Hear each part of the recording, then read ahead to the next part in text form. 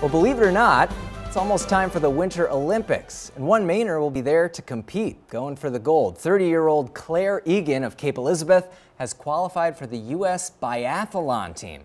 This being her first Olympic appearance, Egan had one of the best performances of the U.S. women's team at the recent World Cups in Austria, topped by a 35th place in the cross-country ski sprint. Sounds exhausting. The Winter Games kick off on February 9th from Pyeongchang, South Korea.